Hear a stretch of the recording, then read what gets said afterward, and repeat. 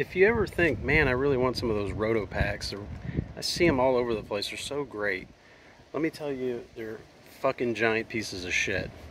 Not only do you have to open and close them multiple times a day if you're fucking going anywhere worth of shit, you know, up in the mountains or whatever, or if it gets hot out in the afternoon and it's cold in the morning, they just expand and contract and just fuck them, you know, like they just fuck themselves up. Another thing is, you know, you think the fucking lock would work in these. It's like $80 for this fucking lock and plate. And it gets a little bit of sand from one little beach strip and it shits itself. The other thing is these seals that they put in here are fucking garbage.